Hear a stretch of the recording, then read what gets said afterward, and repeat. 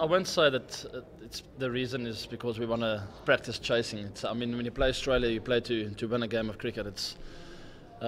It's always a very competitive game of cricket when you play against Australia. So for us, it's all about winning a game of cricket. So to me, I felt we had our best chance today bowling first. I thought it was going to be a bit more moisture in the first 10 overs. So if I look back now, I probably would have batted first, but I'm still very happy with the victory. It was a great chase, a great team effort. I think there is a slight advantage, but having said that, we had enough runs to defend. So, if you bat well, you can still get a good target, a good total.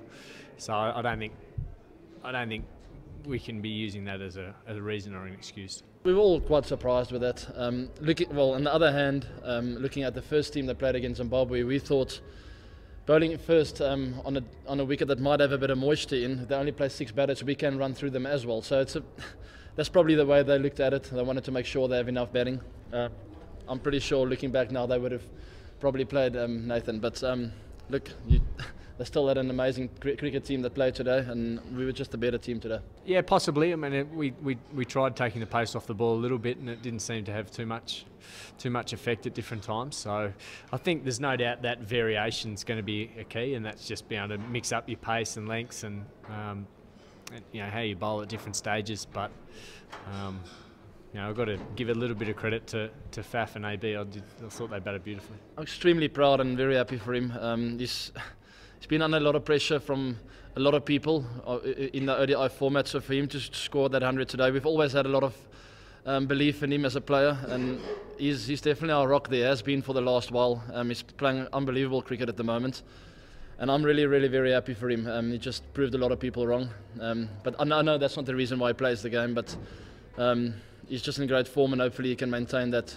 moving forward. I think it's just really comfortable. We've played a lot of cricket together. We understand each other's games really well. So at times where AB feels, he knows what's going through my mind, and he speaks to me about it, and then I take it on board. And the same with him. I can see when he's probably looking to score runs that it's not needed or something like that, and we talk to each other. And there's a huge amount of respect for that relationship, so we understand that.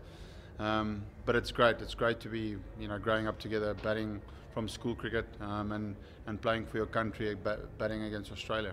Like Abby said, I don't play this beautiful game to answer critics. But when you're chasing 330, you have to up it a little bit.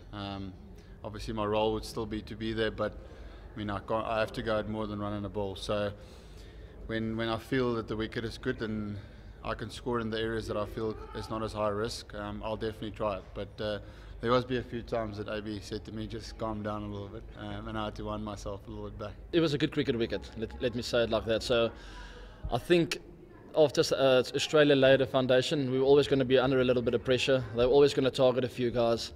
We've got great depth in our bowling, and I've got a lot of faith in us moving forward as a bowling unit. So I'm not too worried. Vernon also comes back. He gives us that option as an all-rounder as well.